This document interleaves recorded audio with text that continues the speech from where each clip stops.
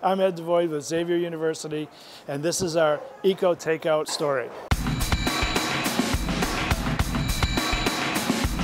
At Xavier, our culture has always been to allow takeouts to go from the all-you-can-eat dining program. In 2009, when I first got here, we were using about 300 to 400 styrofoam containers every single day and decided that maybe there was an alternative. We looked at returnable containers, and we are now fully engaged in the Eco-Takeout container. We used 4,000 last year alone, where we were able to have every student who wanted it to go gets a container, and they return it for either a new container that's fully washed or a card, so they can bring the card back later. We chose to use cards as opposed to tokens or any other method. Actually, it's a form of advertising. It's a great program. You're going to see them walking behind me all the time. It's not staged. This is Monday, and there's no control on Monday. We just move. So the culture actually changed overnight from to-go and throwaway to returnable. When we began the program, we started by making people aware of what we were throwing away. A 10 by 12 wall stacked up with styrofoam. It was one day's worth of containers. The initial reaction to the idea of switching to returnable actually surprised me. I figured that our students are a little bit more high maintenance than they apparently are. They actually embraced the idea and immediately, without question, were able to swap over to the Eco container. It worked fabulously. You know, back in '09, we started to look at these things, and you always do an analysis on how many throwaways do I have to replace. Well, there was less than 10 to buy a new box. So we looked at that at the big picture, and then we replaced $30,000 worth of styrofoam. Year one. Our first full year, we replaced $30,000 worth of styrofoam. I did spend $16,000 on the boxes, but the prior year, our paper cost was $46,000. There's 30. Very simple. We were able to reduce the amount coming in. I get one delivery a year of the boxes instead of, half a truckload of styrofoam, because we all know that how much space that takes up. Not only coming in, but then again going out. So in the fall, we serve 5,000 meals a day, and we only take out about 3 yards of waste a day. Compared to way back, in '09, we were hauling out a compactor 4 times the size as the thing we have out back now for cardboard. So it's innumerable. You can always argue, well, we're going to use a lot more water, going to use a lot more labor. It's still a plate. It still takes up the space of one plate going through the dish machine, the same amount of water.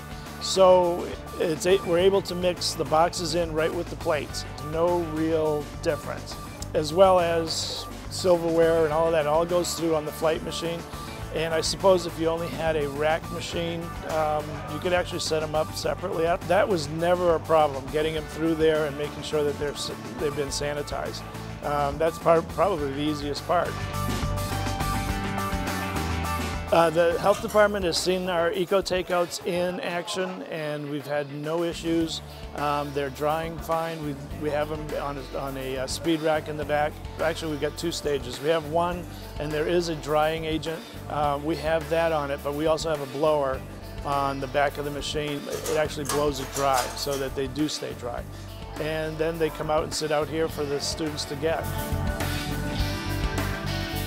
A lot of people have asked, well, what's it made out of, and, is there any kind of residual? And, well, first thing I always say, where do you think the styrofoam has been? And then they kind of sit back and go like, ooh, you're right. But there's no BPA in that plastic. It's a 5, and they hold up extremely well. The logo washes off before the container actually breaks, and the logos on there pretty darn good. So it's pretty amazing. And actually, we don't have stains, we don't have any melting, because I know they all put them in microwaves. The only time we recycle them is when they've broken the tab off, slid down the hill with it, sitting on them or something.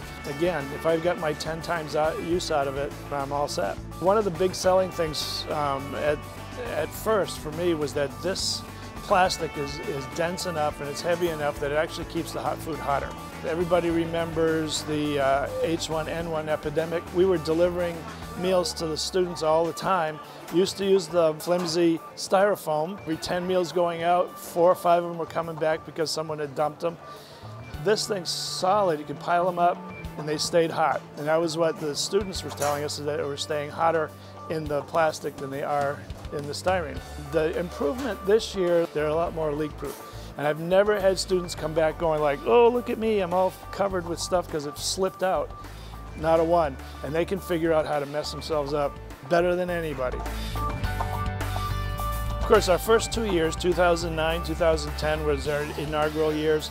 Now it's part of what Xavier does. When high school students come through here and they do tours, every time they stop through here, the eco-container is mentioned because it is a big deal. And I still have 2,000 boxes sitting in the back that we haven't opened, which means that the savings we were looking for at the beginning are now multiplying.